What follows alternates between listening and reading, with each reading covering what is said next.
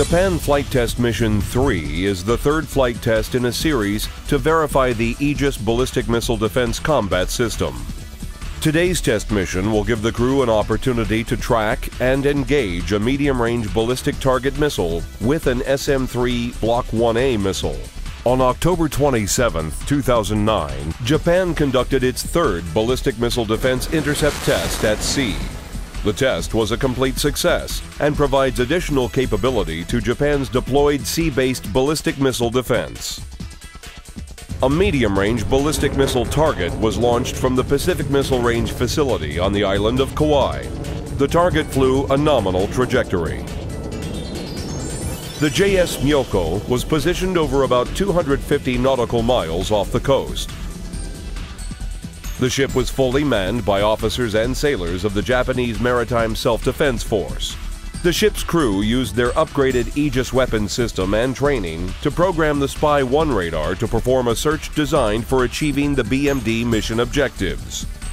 The JFTM-3 is a no-notice flight test, in which only the trusted agents actually know the launch window for the target missile. The crew is totally unaware of the MRT launch.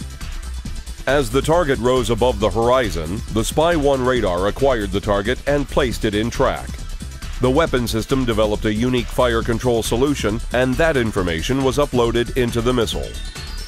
Approximately 3 minutes after target launch, the ship's crew fired the SM-3 Block 1A. Numerous land and air-based sensors observed the missile's flyout. The destroyer's radar tracked the target throughout the flight, and the weapon system provided guidance and target information to the SM-3. After first stage burnout and separation, the second stage ignited. Then, after second stage burnout and separation, the third stage ignited, propelling the missile into space. After an interpulse delay, the second pulse of the third stage ignited, putting the missile on a predicted intercept trajectory.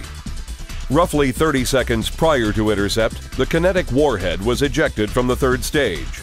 The KW acquired the target, performed aim point selection, and maneuvered for a hit-to-kill intercept.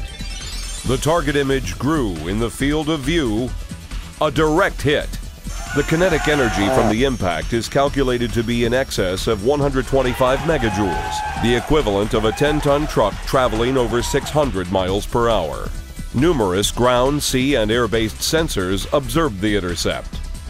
This test was another major milestone and reinforces Japan's position as the only other country to possess an upper-tier ballistic missile defense capability with the ability to intercept threats well above the Earth's atmosphere.